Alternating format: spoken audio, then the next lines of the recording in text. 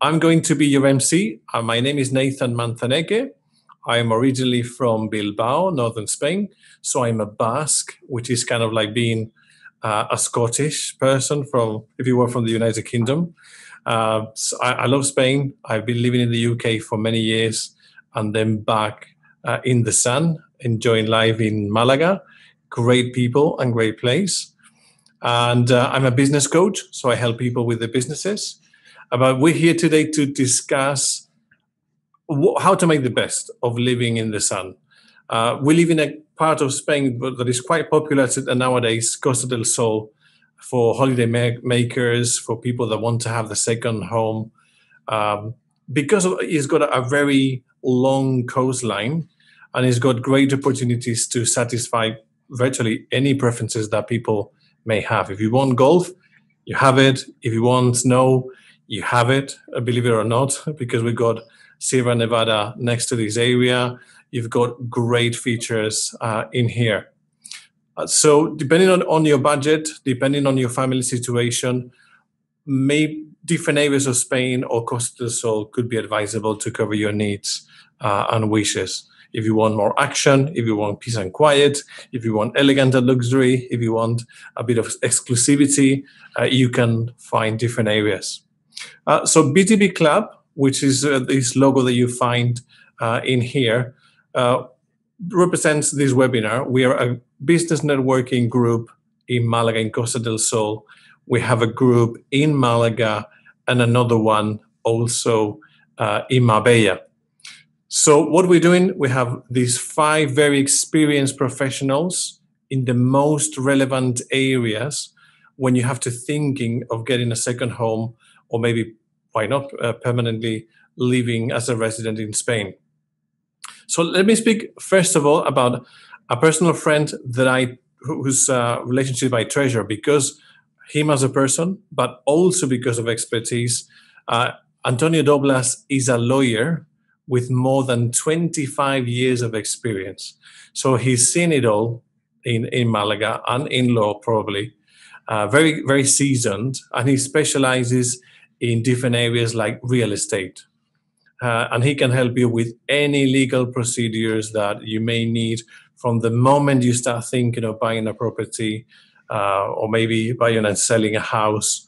And it's very interesting the way he works. He's a very experienced networker as well. From the moment you need to go to the notary or you need to get your title deed to the land registry, all those things he can help you to sort out from the legal perspective. And then we've got Karina Yulander, a very experienced real estate agent at the agency Comprar Casa Hernán Bustos. And she's an expert in the property market. She has lived many, many years in the Costa del Sol, and she works with both buying and selling clients.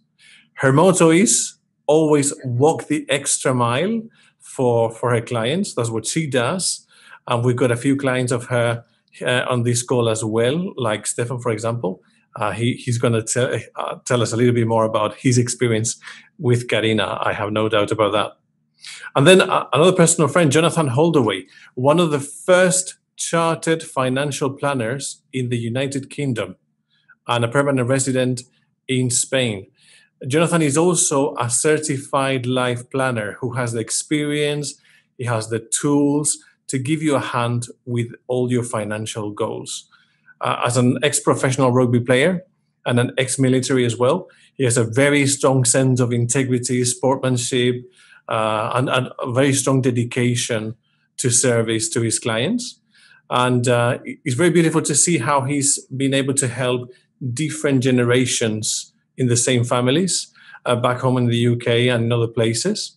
So he has held the grandfather and then the children and then the grandchildren with how to accomplish their financial goals. So very nice professional. And what can I say about Rocío Luna? We've been working for a few years as well. She's worked as an international tax advisor and is well known, this firm, in the law firms for more than 23 years. In fact, you've been working for some of the big 4 in there. So you bring all that expertise into your work. You are currently part of ID Asesores and a member of the global firm Russell Bedford, that is in more than 100 countries. So this international network of auditors and tax advisors that is present in all these countries in the world. But I would focus not just in your expertise, Rocio, but also I like the way you define yourself. Your main characteristic is your personal attachment and involvement, how engaged you are in the search for solutions for your client. So you don't limit yourself to that area. Taxes, for example, you will go, you will straight and look for anything else that they need to accomplish that they have a good service. Rocío is Spanish, is from Malaga. She's always lived in Malaga as well, along with her husband and 3 children. And family for her comes first. Great professional in there. And also, allow me to talk about one of the founding members as well, alongside with Jonathan, of BTB Club, Stefan Haynes. This handsome, soon 50 years old to be. He's from Sweden. He's been living already in Spain for some 4 years already with your wife and your 2 teenager sons. He spent most of his career in telecommunications and software business. And that has taken you to many countries in the world. You lived in Greece, you live in all over the place, really. So Spain has been another step in there. You lived for 2 years in Barcelona when you were running an EMEA, I think is the name, partner sales organization. And over the last 10 years, you've been heavily involved with corporate social responsibility, with projects that have to do with charity, volunteering, this volunteer work. I know you work in a project also in Eastern Africa. So very inspiring entrepreneur. The thing is, you lived in Spain, but you chose to leave Malaga and that safe employment that you have when you started with the sustainability business and you moved to Mijas in the Costa del Sol 2 years ago. So we're going to look forward to learn from you. And with this is I would suggest for you to bring pen and paper if you can, if you are from the X generation and previous generations. And if you are younger, maybe you might want to have your iPads or your devices to make any notes.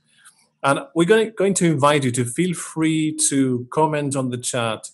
Any questions you have, please, by all means, make a note or post them on the chat. Because at the very end of the webinar, which we promise is not going to be more than 27 minutes of webinar, then you're welcome to ask your questions, and our experts will try to do the best to add value to you and answer those questions. And with this, I'm going to hand over to Stefan, because we started the webinar.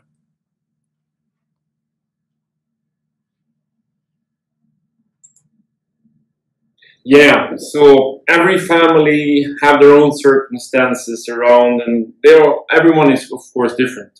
So my story reaches over 6 years, and it contains the most common questions, I would say, where you come to think about when you're going to move abroad, or in this case, Spain.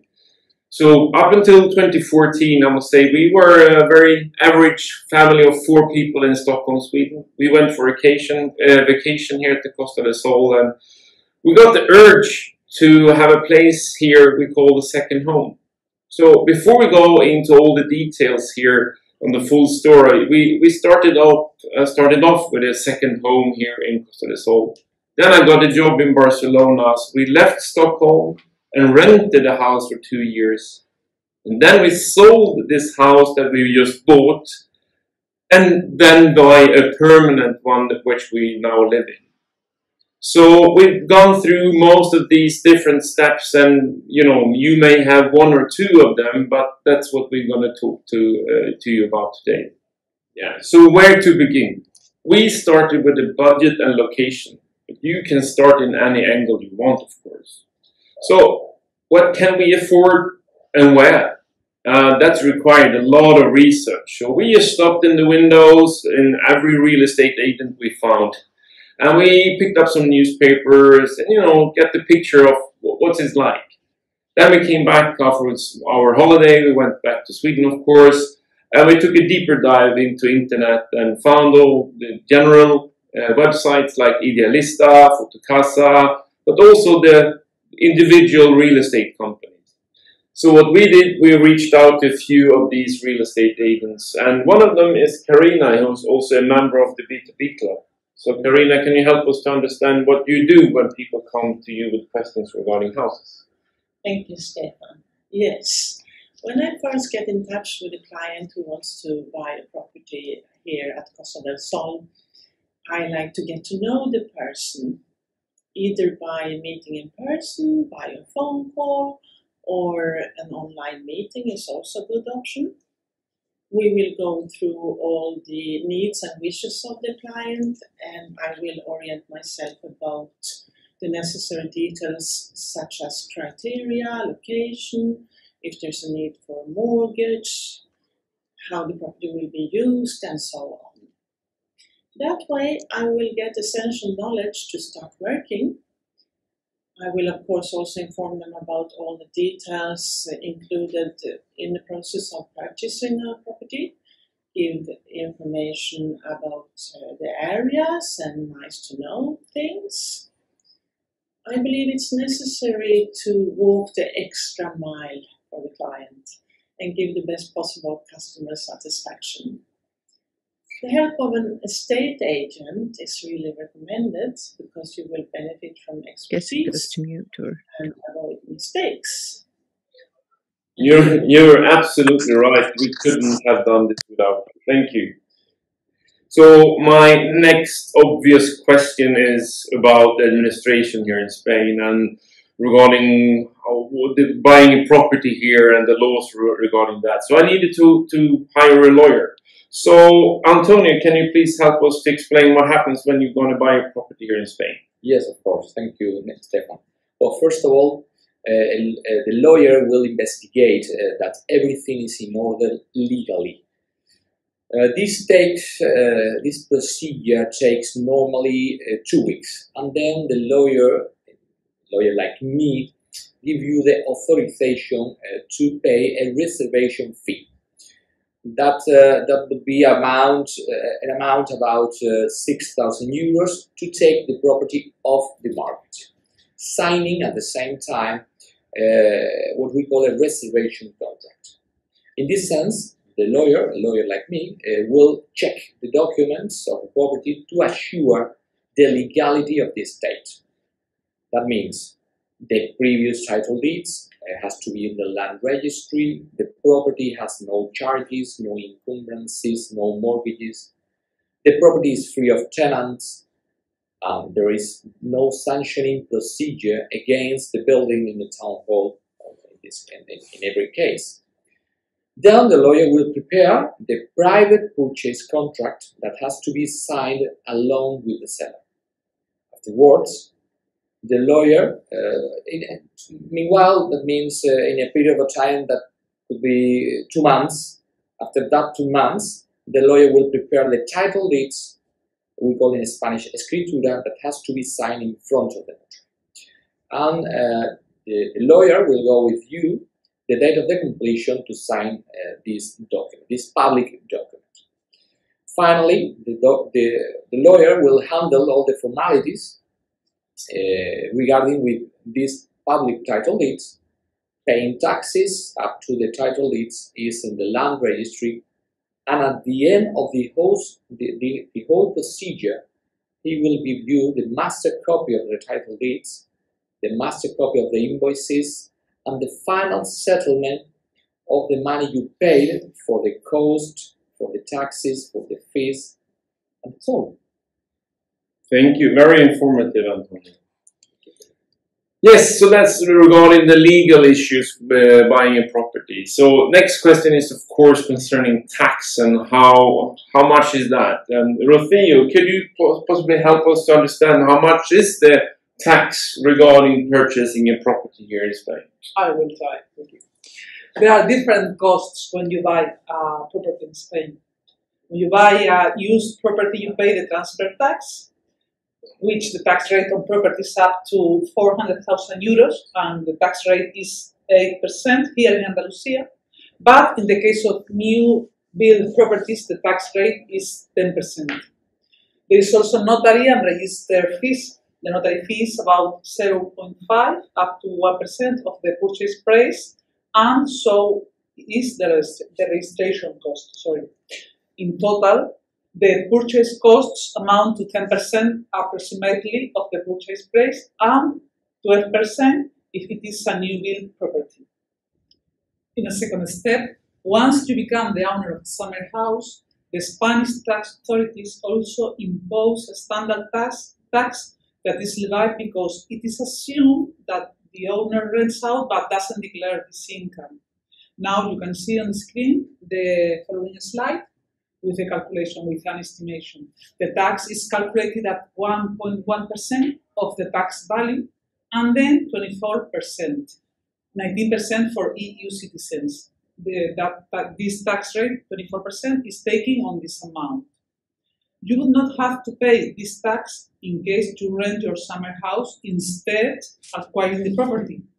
Also, when you become a tax resident, you would not have to pay this tax either, because your house would be considered as permanent resident in Spain. Now you can see another slide on your screen where it is shown the different taxes and circumstances that we have commented. Thank you, Rocio. That was very insightful. Thank you. So, now you need to pay for your house as well. So the obvious question is mortgage, and how do you get your mortgage done here in Spain? Jonathan, can you help us with that? Certainly. First of all, you need to get an NIE number, and you need this to do virtually anything in Spain, and you'll need to provide a passport and proof of address in order to get this. It might be an idea to also open a bank account, although be warned, you will have to also open a bank account with the mortgage company that you end up getting your loan with. So you might end up with two accounts. You have to put the funds for the purchase of the property, any deposit, any fees into your bank account.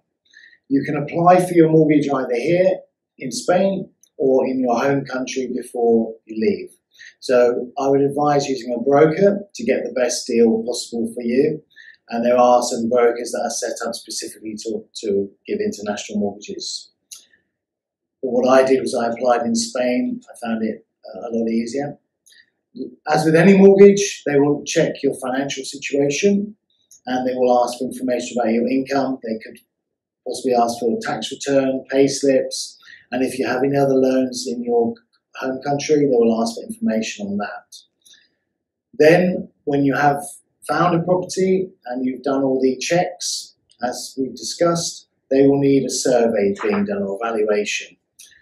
So, this will normally be done by a valuer appointed by the lender, and it will be around about 400 to 500 euros depending on the size of the property.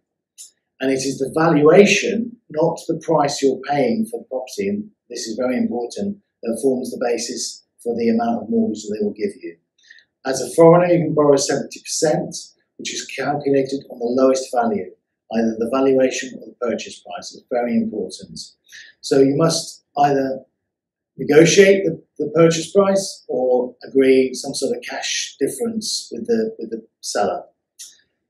Remember, you need 30% deposit to put down on the property, and also in addition to the costs that Rocio and the taxes that Rocio has mentioned already. So around about 40% minimum for the whole purchase. So if you were to buy an apartment for, say, 150,000 euros, it will cost you around 60,000 in total, including the deposit and the taxes and the notary and lawyer fees. The process for getting your loan approved in Spain takes around 6 weeks, depending on how quickly they can do the valuation. And interest rates at the moment are very competitive at around about 2%. Thank you, Jonathan. Very good information. Thank you. So we have sales price, we have mortgage, we have tax, and we also have different other costs considering purchasing a house and having a house. So Karina, can you please run us through what are the other costs to be considered? Yes, I can.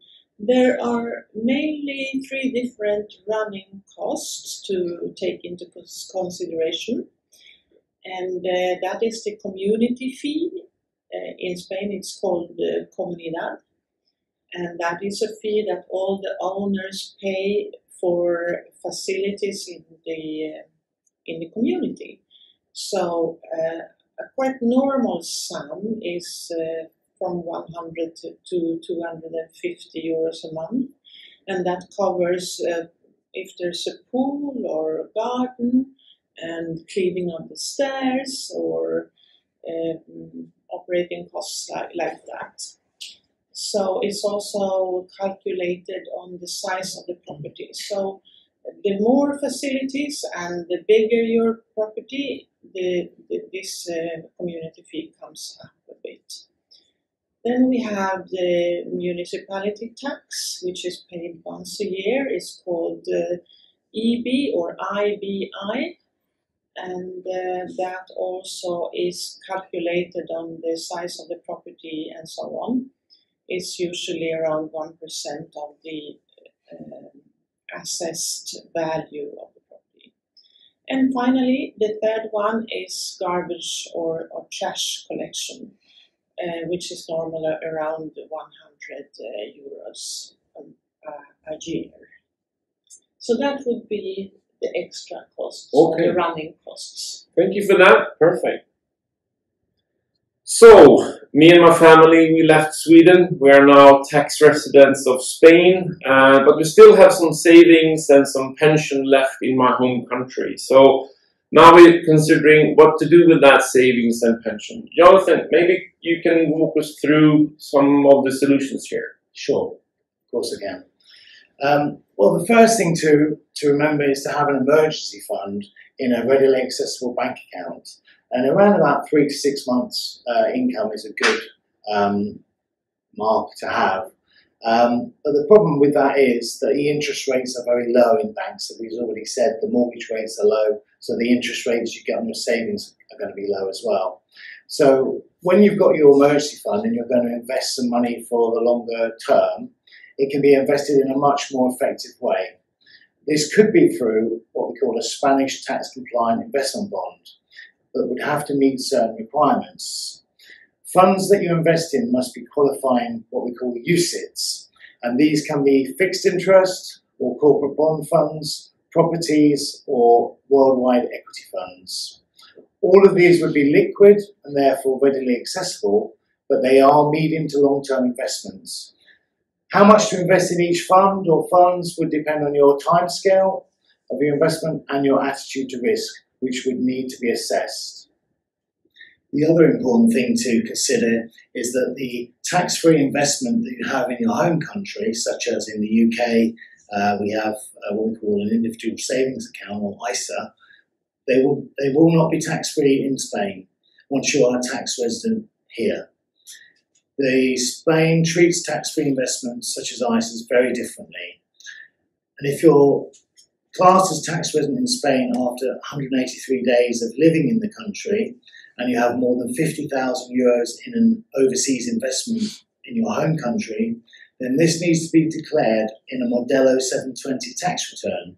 And there are some very, very big fines for not doing this.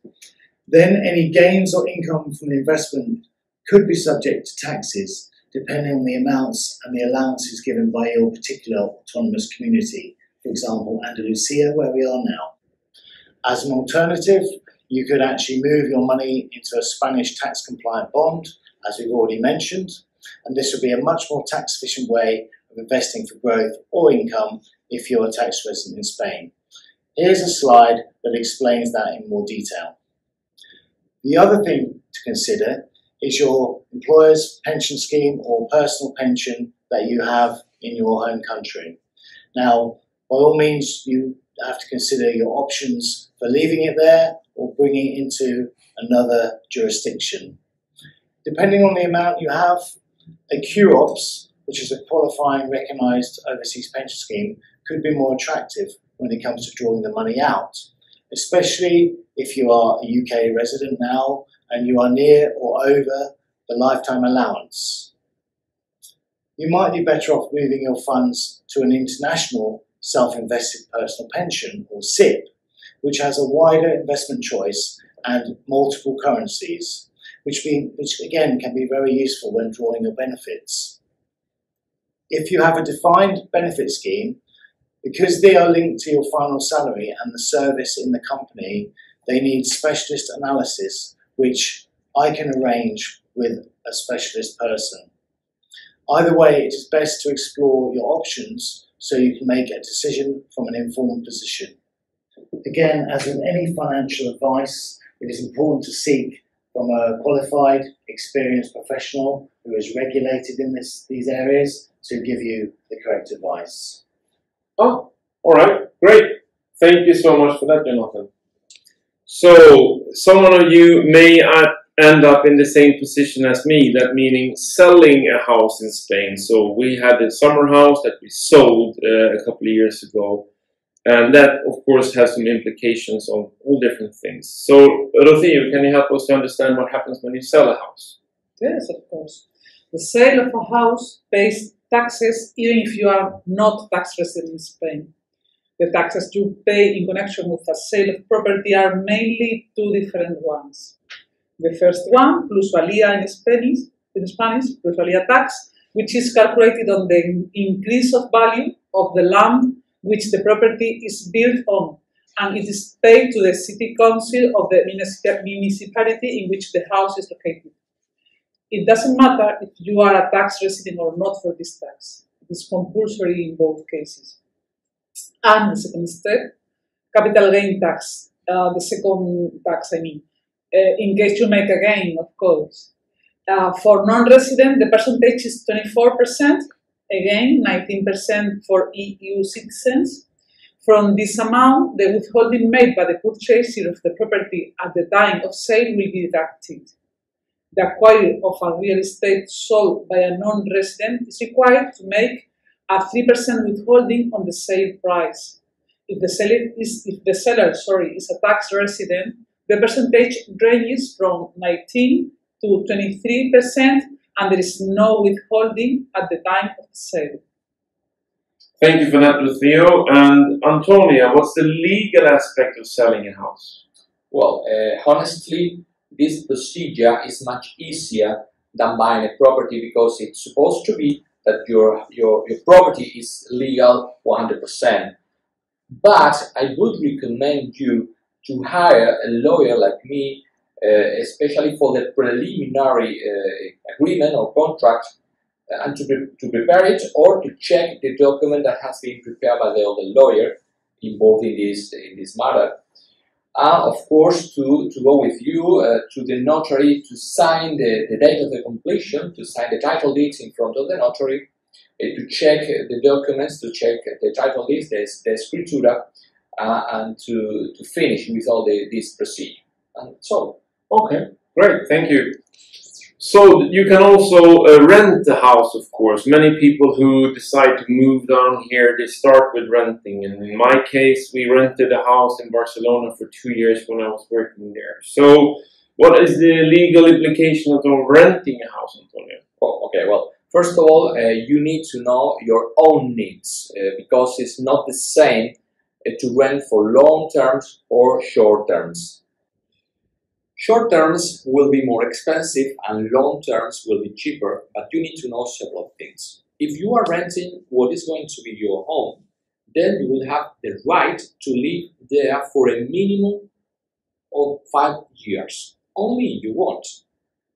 But you will have to pay a deposit, what we call in Spanish fianza, equivalent to 1 month of the rent, that the owner will give it back to you when the contract is finished, only if you give the home back in the same conditions you receive it, with no damage and once paid all the utility bills. And the last thing and the most important thing is if you have to live in that home for a period of 6 months minimum. Otherwise, the owner can put a clause or requirement in the contract claiming a compensation, a monetary compensation, not to fill the whole time of the contract. And that's all. Yeah. Thank you, Antonio. That was great. So now you may think about what are you going to do when you come to Spain. Either you have an employment or you do like me. That meaning leaving that employment and starting a company. So last year I left my employment in Barcelona and decided to open up a new Spanish limited company here in Spain. So my wife and I, we run AFEC team, as we call this company now, that works with information, lectures and marketing about green in sustainable investments. So we teach and preach the meaning of voting with your dollar and what impact that has. But to run a company, we needed to start a company, and we talked to Rocío about that. So can you tell us a bit more about how to do that? Yes, of course. You can run a new business in Spain as a self-employer or by setting up a new company. In both cases, the VAT and withholdings must be declared quarterly, but business profits pay different taxes. In the case of being a self-employer, the benefits are declared in the individual income tax, called, as I said before previously, IRPF in Spanish, with a tax rate that could reach close to 50%. And if you have a company, the benefits are declared in the corporation income tax with a flat rate of 25%, even 15% the first 2 years. However, companies imply greater maintenance obligations such as accounting and accounts, etc. In my opinion, for annual profits above 100,000 euros, it is always more advantageous to develop the business with a company than to do it as a freelancer. And for benefits of less than 100,000 euros, each case should be separately analyzed before making a decision, since there are more considerations to take into account, such as the limitation of liability, because the self-employed people are responsible for the business with all their personal assets. And in addition, you were wondering about employee taxes for employees. Well, if your revenues come from employment in Spain, of course, you must pay the individual income tax, again IRPF in Spanish, if you are a tax resident, or the non-resident income tax if you aren't. In the first case, the tax rate is a progressive one and could rise up to 45% for more than 120,000 euros net incomes. But in the second case, the tax rate is a fixed one, the 24%, again 19% for EU citizens. Okay, thank you for that. You're welcome. Yeah, thank you. This is it, and I hope my story, together with all these professionals' answers here, have given you some good insights on how to proceed with your dream and live and move over to Spain.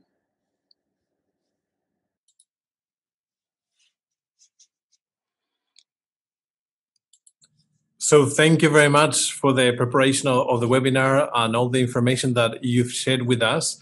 Now this is the time when you can ask your questions. So feel free to write on the chat any questions you may have.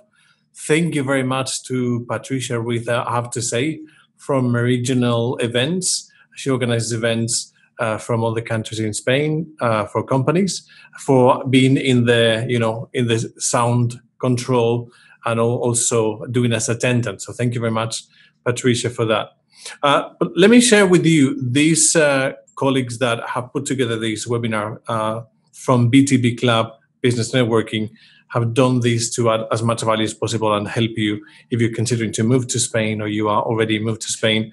But there is a group of plenty of other business owners who can help also with other aspects of the process. For example, we've got Lina Grubler from Germany, who is also a resident in Costa del Sol, that would do interior design. We would have people, great professionals who would coach you and teach your family or your business, even team, how to speak Spanish and how to be more integrated. and plenty more services in there. With this, we would like to open the question and answer.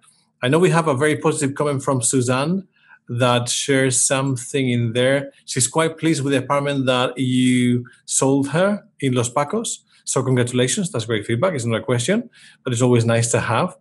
We got a question from Goran. So Karina, how do you see prices of property develop next 2 to 4 years, considering the situation with COVID? And are new construction projects being on hold at the minute? So, sorry, we're gonna unmute you now. So if you can unmute yourself whenever you're ready. There you go. Yes. Hi, thank you for the question. Yes, the question about the property market and what's going to happen to the prices if they are going up or down is something that lots of people is wondering about. And all sources are talking about that we actually don't have a financial crisis now. Instead, we have a mobility crisis. People cannot move freely because of the COVID-19, and that, of course, has affected the prices to stop rising, and in some cases drop down, of course. Everybody believes that the market will pick up and return to the post or the before COVID situation at the end of 2021. So in a little bit more than a year, we will be about in the same situation as we were before COVID. And further on, nobody has a crystal ball, of course, but if nothing extraordinary happens, the prices will rise, certainly. We can compare this Costa del Sol to the coast of Costa del Sol to the French Riviera, where the prices are super high, and like 30, 40 years ago, it was possible to buy something quite affordable there, not any longer. And this coast of Spain is coming right after. People want to be by the sea. So my estimation is that after a year, more or less, the prices will certainly rise. Fantastic. Regarding the new promotion, there was a question about new promotion as well. Yep. Some of them are struggling, of course, and some of them are maybe slowing down, or projects that haven't started already, they will of course wait a bit to start constructing. But the larger one that's way underway, they are continuing as planned. Excellent. Thank you very much for sharing that. Can I add something? Can I add something to the discussion? Yeah, I just think it's interesting how I'm hearing a lot that people are looking for sort of more countryside homes because of the COVID. So the COVID has had to change people's views on property a bit, have a bit more space, a bit more quieter maybe. So that particularly in your area, Guan, they ran out of country villas apparently in that area to actually show people because the demand was so good. So I think it does depend on what properties you're looking at. Absolutely. It will have an impact there. Also the type of property. We got another question. I think this one is for Rocío. Yeah. I would like to comment one thing.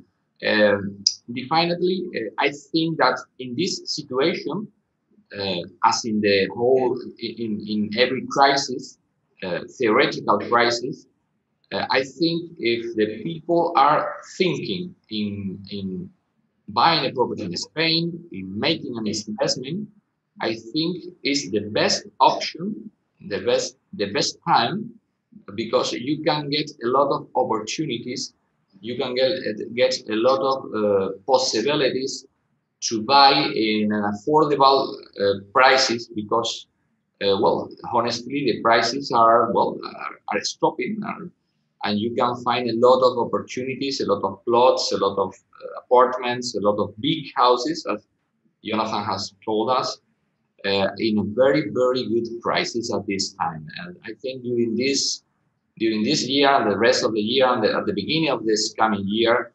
people who want to buy a property in Spain will find a lot of opportunities to buy at very, very good prices in very good locations and with the very good opportunities of investment. That's all. Can I add something to what Antonio just said and the question I got?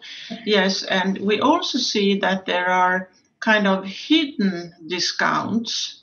So property owners may not want to advertise a drop in price so much, maybe a little bit, but not so much. But when you get into a negotiation, if you make an offer and so, you may be aware that they are willing to drop the price quite a lot.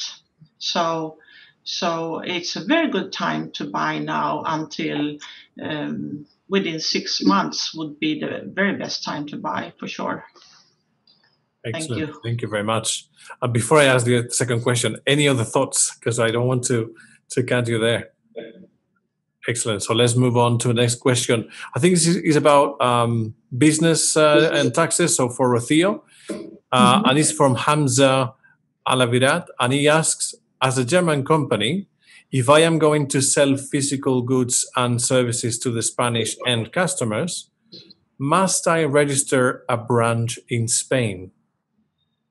Okay, it depends on the amount of the sales, and it depends on the consideration of the operation. But in a general idea, you don't need to get a branch. You just have to ask for a tax identification number for VAT purposes, especially if the operation is located in Spain for VAT purposes. So depending on the operation, I would have to analyze if it's subject to Spanish VAT, so you would need ask for a tax identification number before the Spanish tax authorities and file the VAT tax return every quarter or every month. But that's all. You don't need a branch compulsory. It depends on the amount, okay? But, well, you can get my contact details and we can talk about it via email. Excellent. Thank you very much. We've got a question for Antonio. I think it's legal. So what happens if you're not in Spain when you have to sign in front of the notary? What happens with those bureaucracy that you have to do? Well, there is a very common situation, especially in these times nowadays, because of the COVID situation. That means you have signed, for example, a private document, and you have a fixed date of the completion for signing in front of the notary, the title deeds. At that point, my recommendation would be to sign a power of attorney. This is a public title, a power, so your lawyer can sign the documents or the private document, or in the majority of the cases, the public title deeds in your behalf. We have a lot of experience preparing this power of attorney. If you are not in Spain, don't worry about that. We can prepare or in a Spanish consulate or a Spanish embassy, or, for example, if you are in the UK. In the UK, there are a lot of notaries, public notaries, with a lot of experience preparing these kind of documents. We used to send the content with all the faculties they have to put in the public document.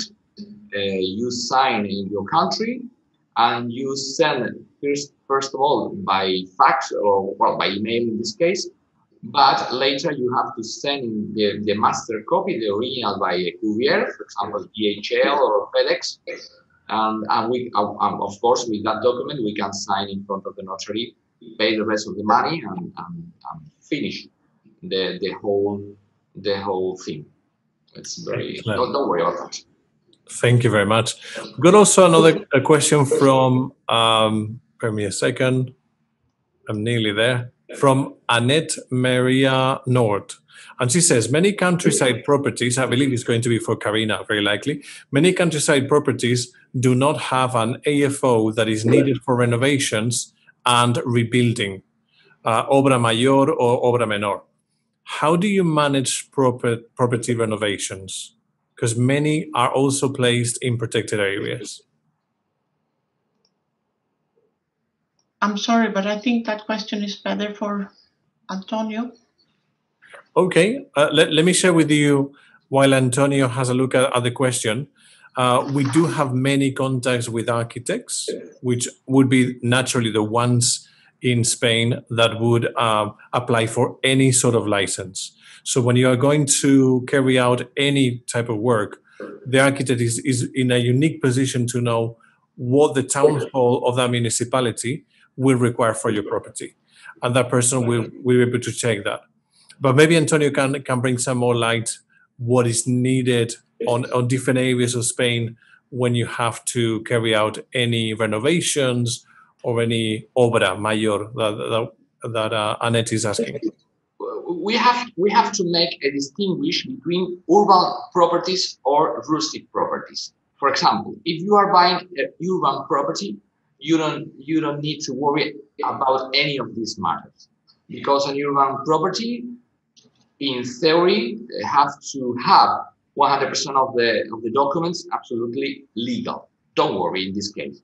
But to be honest with you, if you are buying a rustic property, then you need always 100% a lawyer, and perhaps, as Nathan has told us, an architect, to check, first of all, to make a survey, of the features, of the characteristics of the building, especially if the building is in the middle of the countryside, to check the property.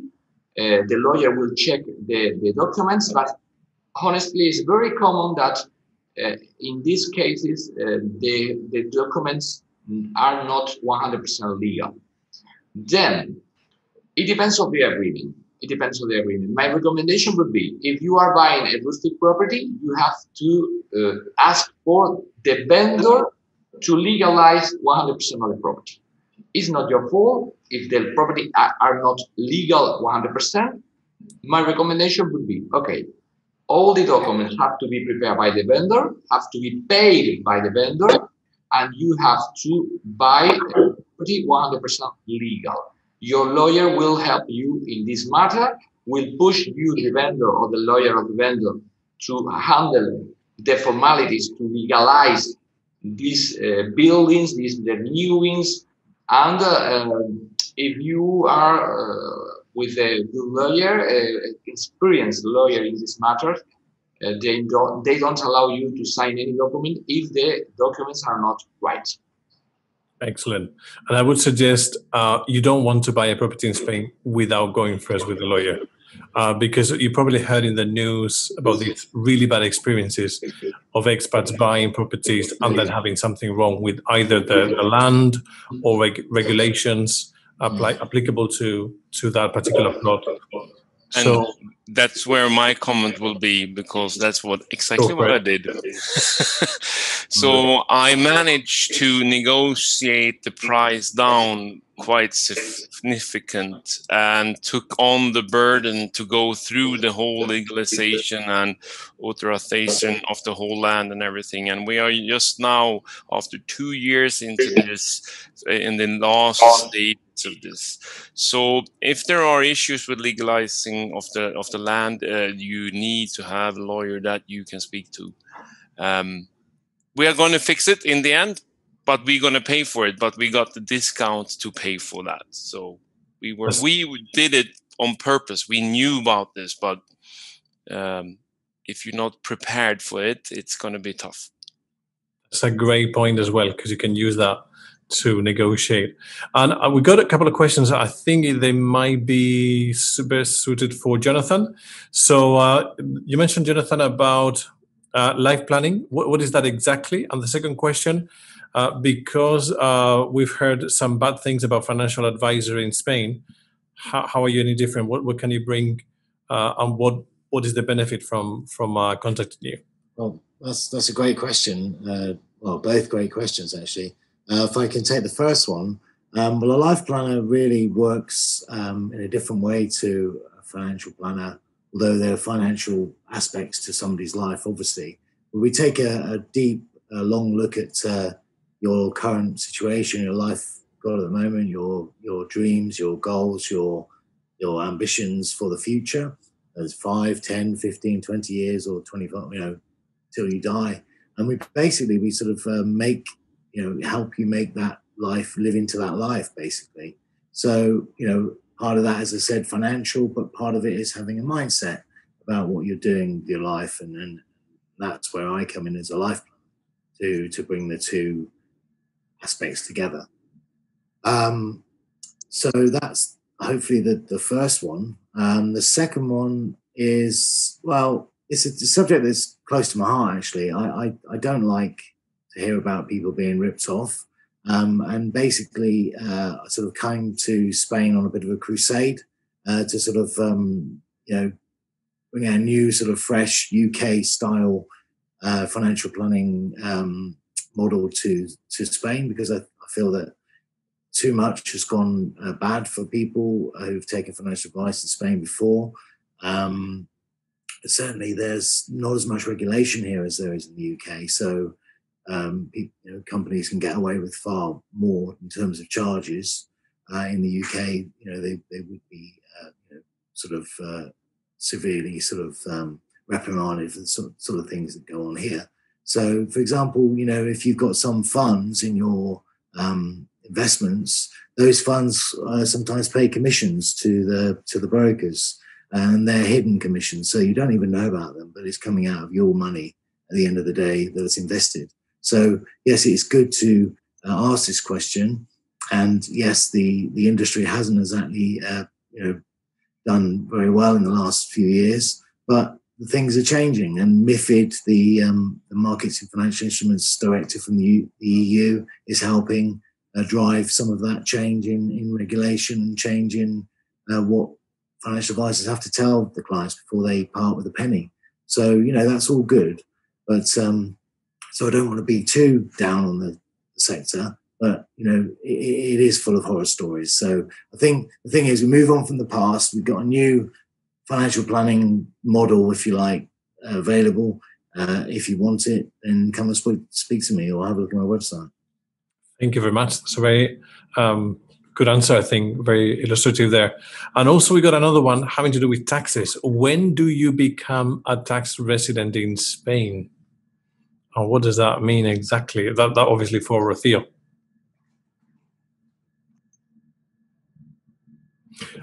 We need to unmute you. There you go. Sorry, you are not unmuted. You have to click and unmute yourself. Can you hear me now? Loud and clear. Okay. There are 3 different ways to becoming a tax resident in Spain. The 183-day rules, which has been mentioned previously, which consist of staying more than 183 days in Spain during the calendar year, easy. The second one, which is the Center of Economic Interest rule, which consists of having in Spain the main base of your activities or economic interests. And the last one, the third way to become a tax resident in Spain, is the Center of Vital Interest rule, which consists of having your wife or husband and children residing in Spain. That's more or less a general idea about how to become a resident in Spain. But the easiest one is the first, the 183-day rule.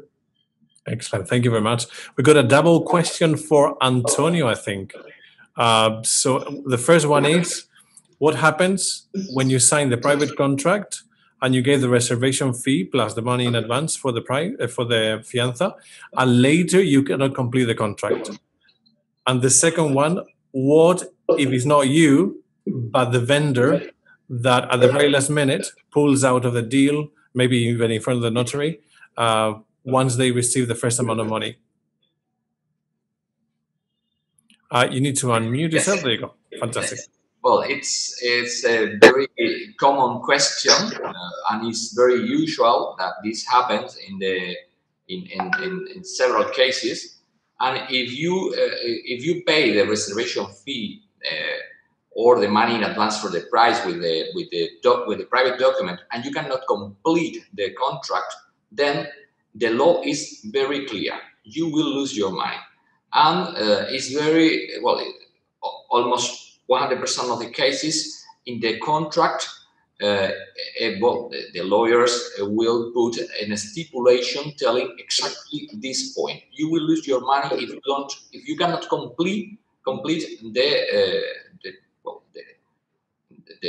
purchase. Whenever the case, it doesn't depend of the matter, you know. And if it's the vendor who doesn't want to sign in front of the notary, then he will have to give you the double, to give you back the double of the amount you gave him in advance for the price.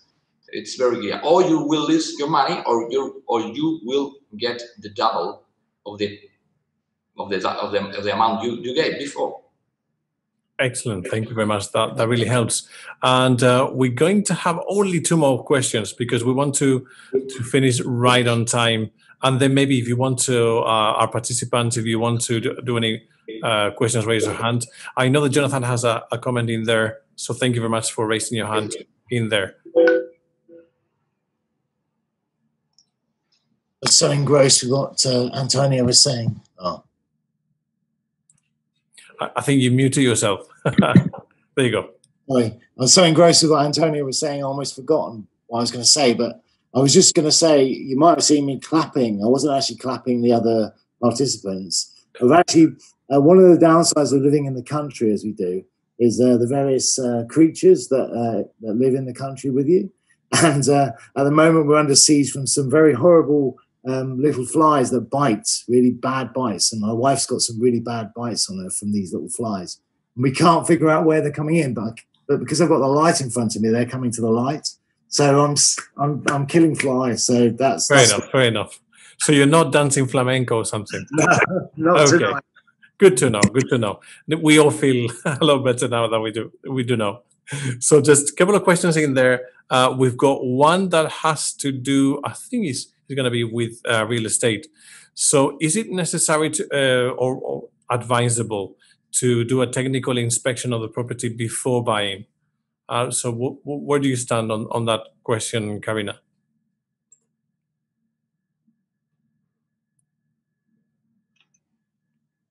Yes.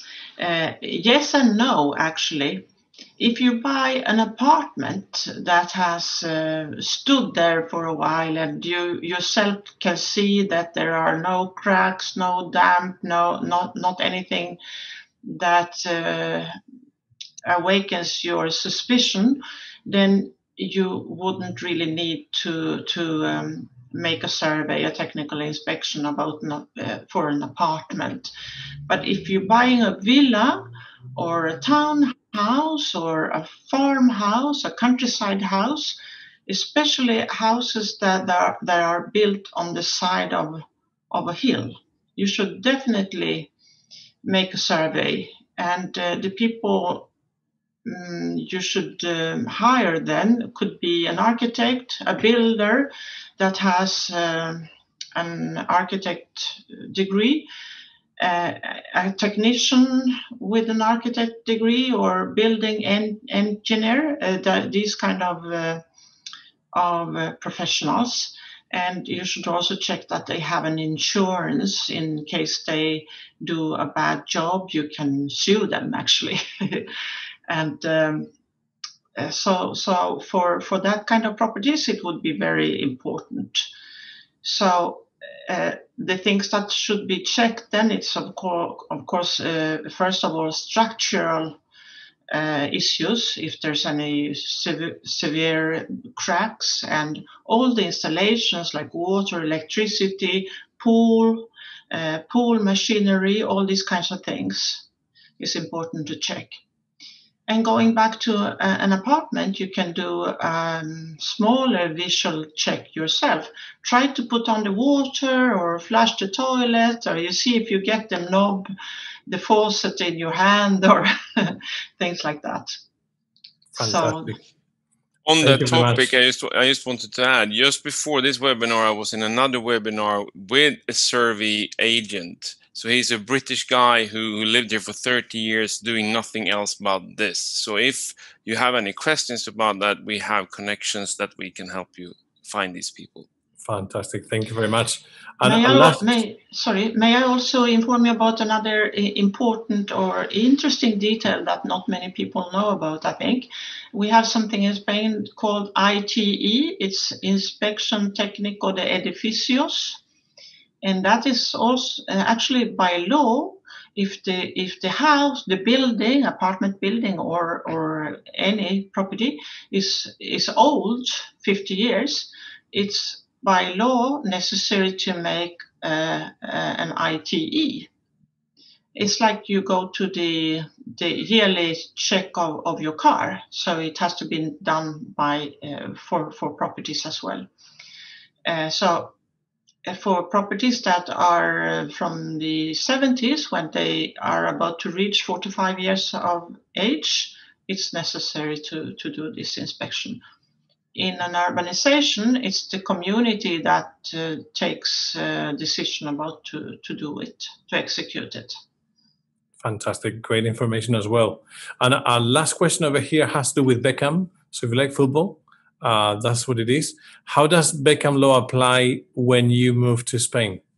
And in which cases does that apply? So obviously that's for Rocío, I think.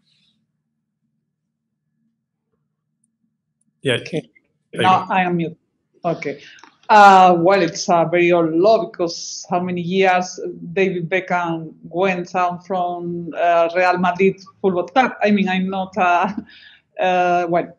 But the question is, that expression has its origin in David Beckham, he was a well-known English footballer who played for Real Madrid Football Club.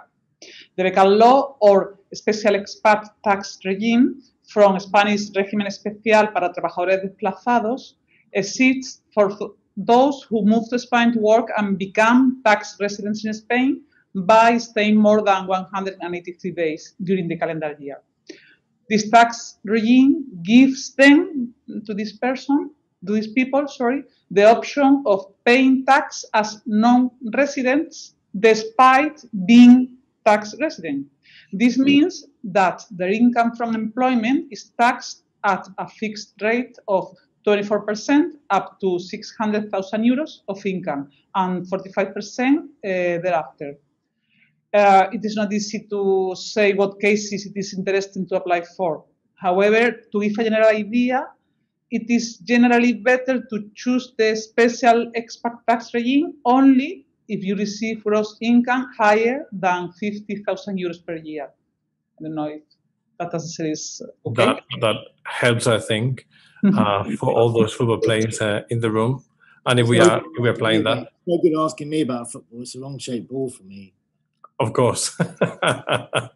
Excellent. So before we wrap up, I would love to ask from any of the participants in the webinar, any of the visitors, if you have any questions, if you want to raise your hand, or if there's anything that you would like to double check, or any other comments that you can give us, please feel free to do that. But also, if you do have an interest in receiving the recording of this webinar alongside with the Q&A that we've done at the end, we'll be more than happy to shift it your way, so you can either help someone that has those questions, and also if it's okay with you and you want to be in contact with the speakers, and if you're okay with it, we would love to allow you to be in contact with them by sharing with you their contact details and make use of their expertise as much as you need to. So that's the end of our webinar. Thank you very much for attending. And yeah, check also our website, btbclub.biz. And if you feel like it, you can visit one of our online meetings when you can meet again any of the experts that have helped us on this webinar. So thank you very much and have a very good evening.